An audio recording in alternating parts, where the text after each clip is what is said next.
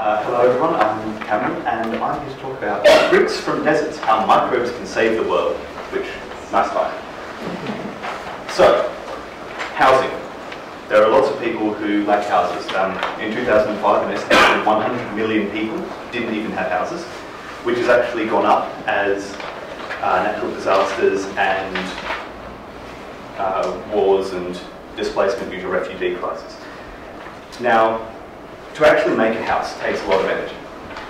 To make the average American wooden house takes 22 80-foot tall pine trees. That's a lot of plantation wood, and when you harvest plantation wood, you risk landslip and other things. And to build brick houses for all of the currently homeless rural people living in rural China, you would have to harvest 25% of all of the arable topsoil in the country. So we need an alternative to this that doesn't involve eating up topsoil, killing trees, or cooking bricks at 1,000 degrees for 7 days. That's what you actually have to do to make a red clay brick. You have to heat it in a kiln at 1,000 degrees for 7 days, and that's a lot of energy. So, my solution to this problem comes in the form of MICCP, which stands for Microbiologically Induced Calcium Carbonate Precipitation. It's a process that microbes can do that can cause solid calcium carbonate to actually come out of solution. There are a couple of pathways to do this, ones that digest urea, ones that digest sulfur, ones that work simply by photosynthesis. It's really prevalent. For example, chalk. Most of the chalk in the world is actually formed through this process, being the calcium carbonate shells of coccolithophores, an ancient tiny microbe. So the one pathway we decided to investigate was the urease pathway. In this, you add urea to a sample of urease positive bacteria.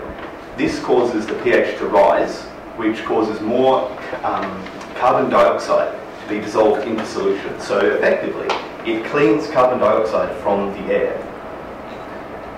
This increased carbonate concentration causes the carbonate to be more susceptible to precipitating out when you add a electrochemically favourable thing such as calcium. So if you add calcium to something that has a really high carbonate concentration in an alkaline media, it will just cause crystals to form of calcium carbonate.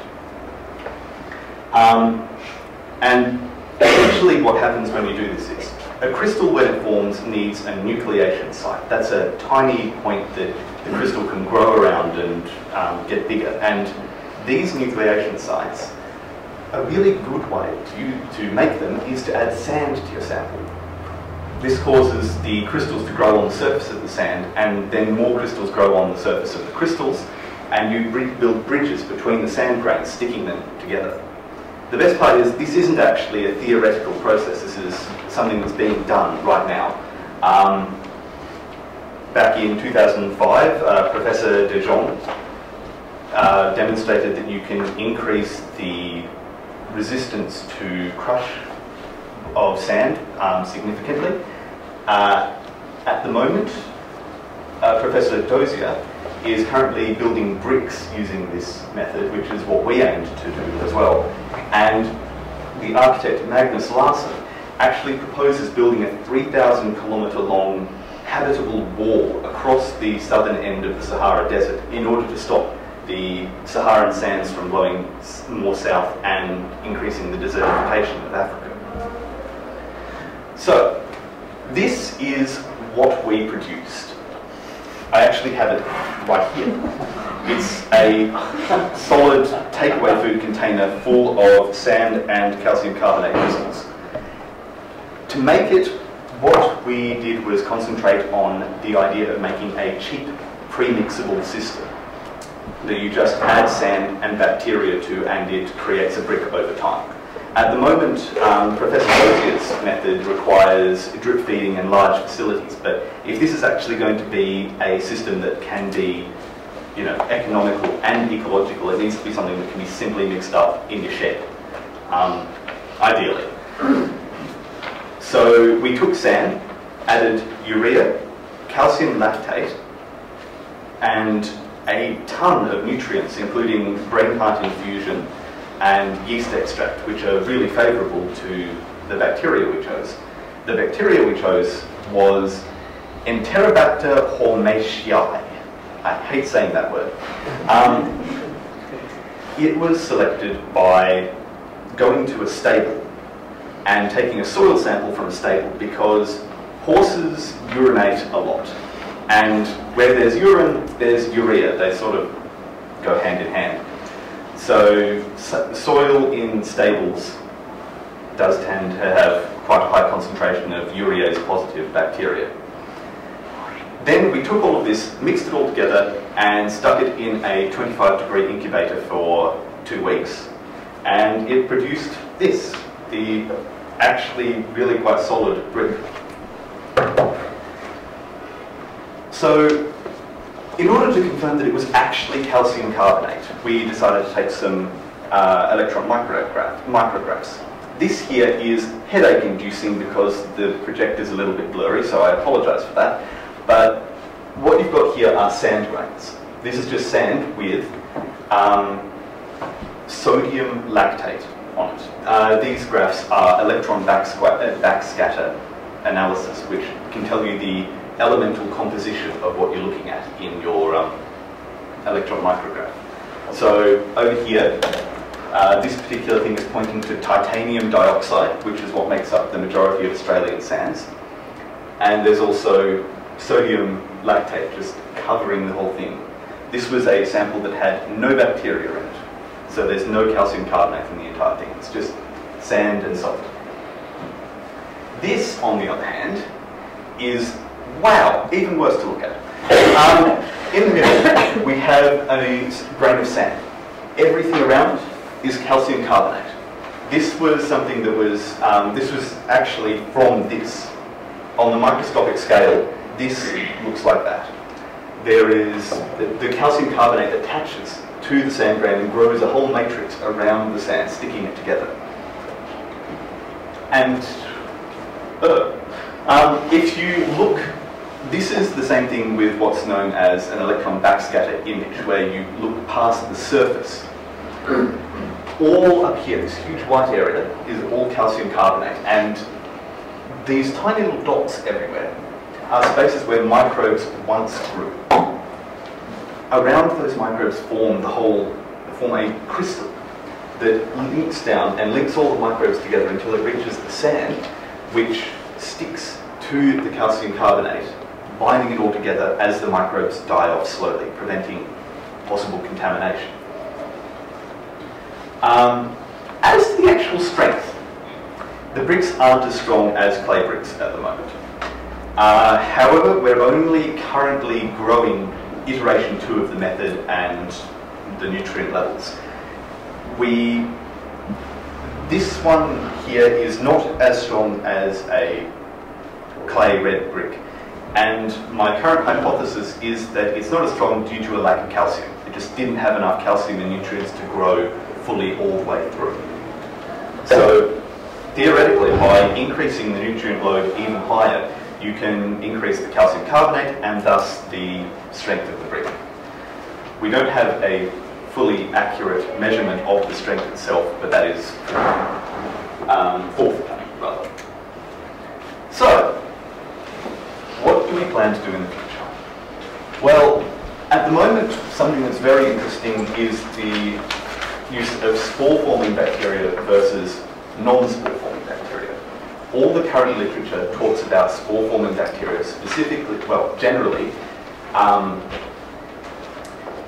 Sporosarcina pasteuri. It's a bacteria that is urease positive and can store a lot of its genetic material in spores that can be resuscitated after periods of great stress, which theoretically means that if you were to break a brick with spore-forming bacteria, you could stick it back together, add some urea, water and nutrients, and the brick would glue back together. It does, however, have the added complication of meaning that it's more possible to contaminate the environment with bacteria.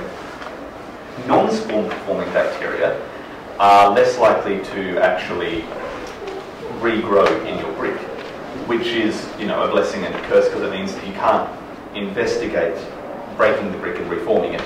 But it also reduces the risk that you're going to contaminate your environment with bacteria, especially in our case, considering we're using an Enterobacter, which is not the nicest of bacteria to use. Another thing to investigate is molds, using molds to make anything you want. What really kicked this whole project off was a video of an artist using a similar method to produce a stool out of sandstone. Just pour it in the mold, leave it to set, and break it out and sit on it. That's actually an entirely possible thing to do with this method because you just make up a slurry of the sand and mold it. The possibilities for upscale or downscale or applications are really quite diverse. We also have the great idea of using this to actually reduce carbon in the atmosphere because it uses carbon in the reaction. So potentially by doing this, not only are you not spending energy on making bricks, you're reducing the carbon load in the atmosphere by making the bricks in the first place. And, well, yes. I'd like to move to my thanks and thank my supervisors, Tom and John. I'd also like to thank Michelle for unending help and the prep room staff for letting me loot the prep room every now and then. And also Dr. Carsten down at the CSL for helping with my microscopy. And thank you very much.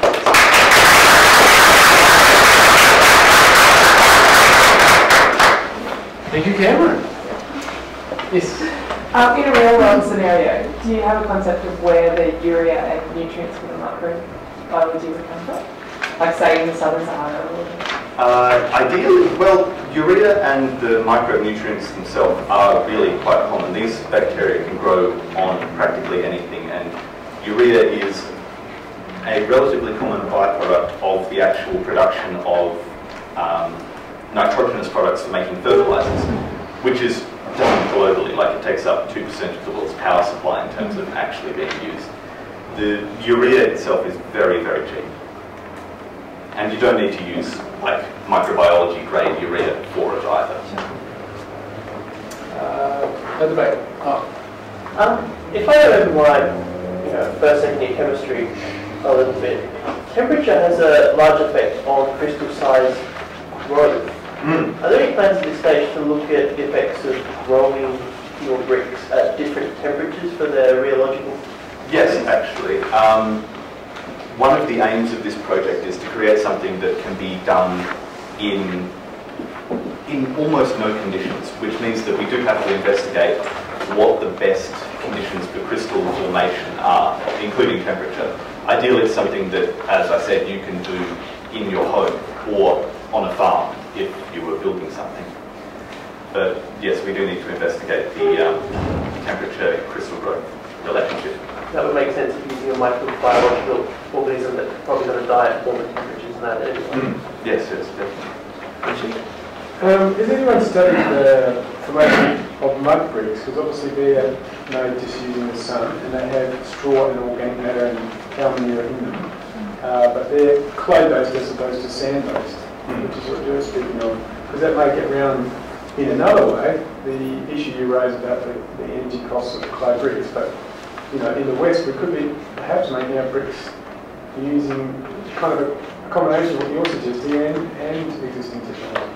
Yes, that is actually a good idea. The one issue with using mud is that lots of mud that is used for that sort of thing is actually sourced from otherwise arable topsoil or mud pits, which are not the most ecologically friendly thing, considering the amount of mining and stuff that you have to do it on a large scale.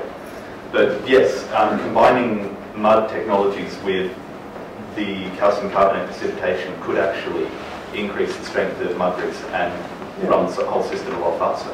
Yeah, just because your system will, unless you've got calcareous sands, most of those dunes are silica, but don't have calcium in them. Well, you don't need calcareous sands actually, because you can just add it as a supplement. What we used was calcium lactate, because the lactate itself can be digested by the bacteria. And calcium lactate's just a health food supplement. It's actually quite common and cheap to get. You're making calcium carbonate, so half of that is calcium. Yeah. One more question. I heard you had your hand up a couple of times. So you spoke about the bacteria potentially getting out into the environment and questions that poses. Like, what can it actually happen? And if it did, would it just start cementing your garden? Or and is there a way to get a particular strain that isn't going to leave, but it's still spore forming, so you can have the best of both worlds? Well, on top of cementing your garden, that's actually another avenue of research, using this technology to cement sand in wet sand areas to make foundations for buildings stronger. But it's not going to cement your garden unless you have a really calcium-rich garden. Right. As to actually preventing the bacteria from getting out,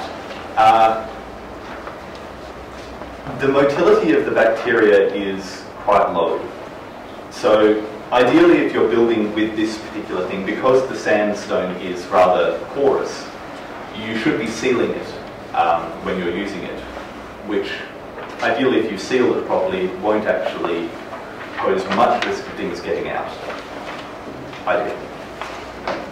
Okay, I think a few other questions out there, but maybe catch camera at the lunch break. Thank you very much.